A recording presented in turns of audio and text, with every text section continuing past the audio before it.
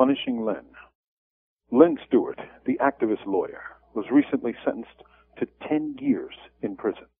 This outstanding lawyer, a 70-year-old grandmother, who's facing the serious threat of breast cancer, was originally sentenced to 2 years and 4 months, but the federal appeals court apparently felt that wasn't enough.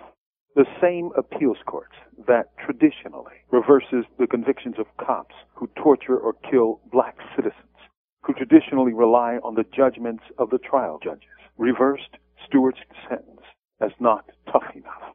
So much for tradition. For Lynne's tradition wasn't that of the Tony, Tie and Tails law firms of Manhattan. She didn't represent the rich, the powerful, the well-heeled.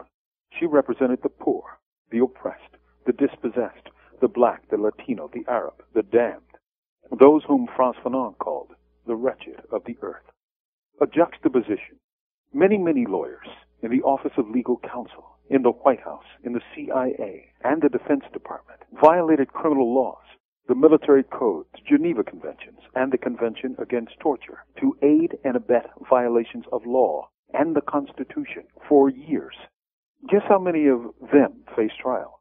Guess how many of them will in future? How many of them will ever face prison? None, none, and none.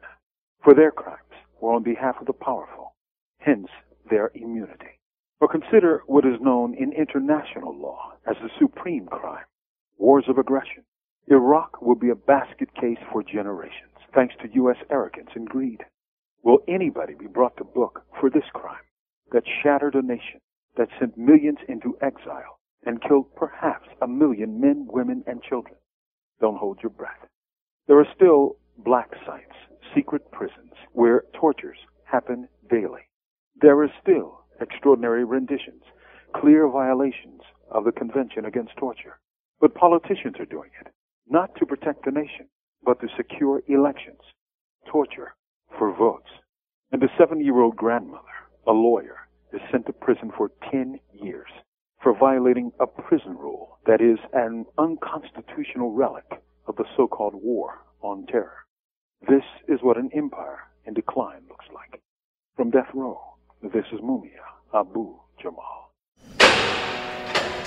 These commentaries are recorded by Noel Hanrahan of Prison Radio.